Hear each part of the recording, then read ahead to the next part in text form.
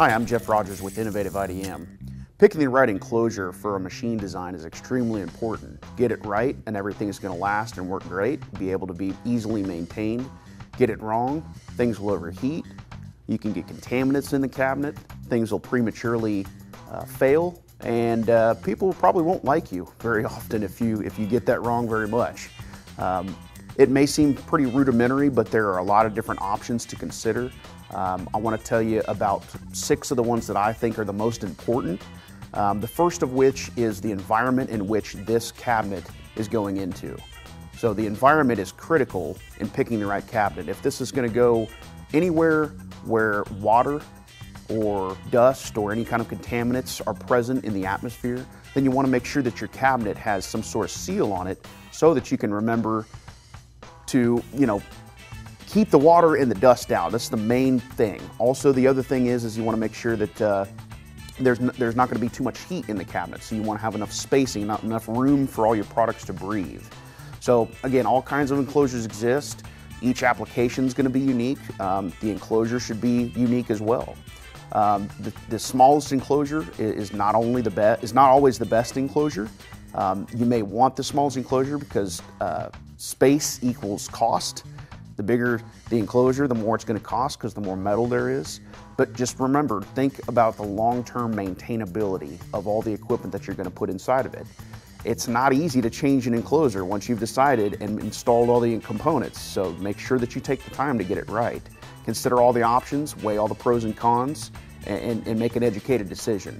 So again, the first thing is going to be the environment. That should dictate the type of enclosure. That's going to be the NEMA or the IP, which means ingress protection rating.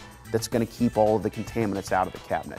The next thing is all the internal components that are going to go inside. Most of the time it's going to be electronics inside, and those electronics produce heat.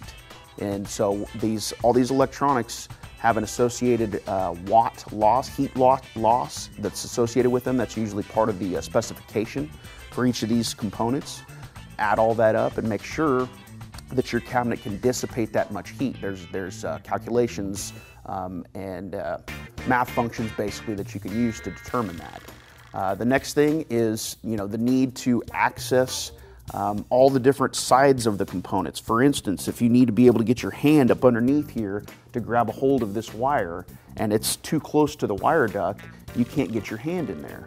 Same thing if I need to be able to grab the end stop on the side of the piece to pull it off of the DIN rail. If I can't get my hand in here, it's going to make it a lot more painful for me to do that if I'm a maintenance person.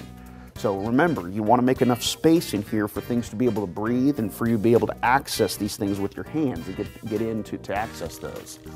The other thing that you want to remember is surrounding obstacles outside of the cabinet. Anything that's going to be on either side of the cabinet, front or back, that's going to determine how big your door needs to be. If you've got any cables that have got to come out with a minimum bend radius or anything like that, that's going to affect how far away you need to place things from the cabinet.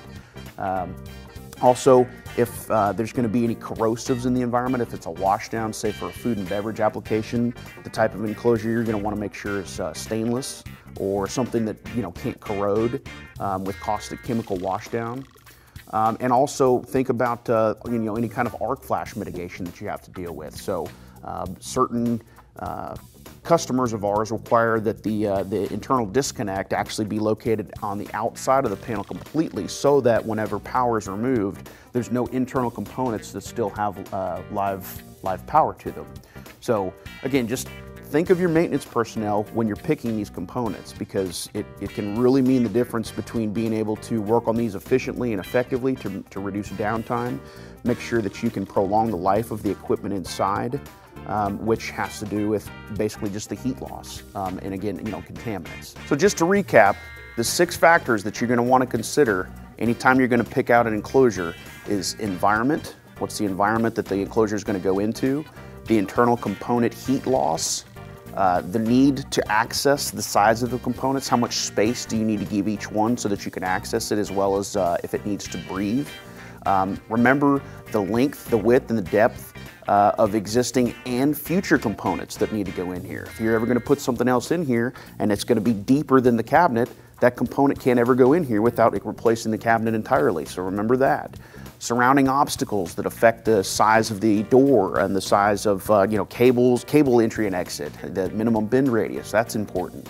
And also any kind of arc flash mitigation. Does your disconnect need to be completely located on the outside of the cabinet, or can it go inside, maybe with a shaft style quarter turn disconnect or a knife style disconnect or something like that. So just any additional questions that you have, please remember you can always visit our website on our Knowledge Center, which is Innovative-IDM.com. Check out our Knowledge Center. There's going to be white papers and information for best practices that you would want to consider when picking out an enclosure. And if you need help, we have application specialists on staff that can even come outside to visit and help you make that decision. After all, we are the home of the legendary customer experience.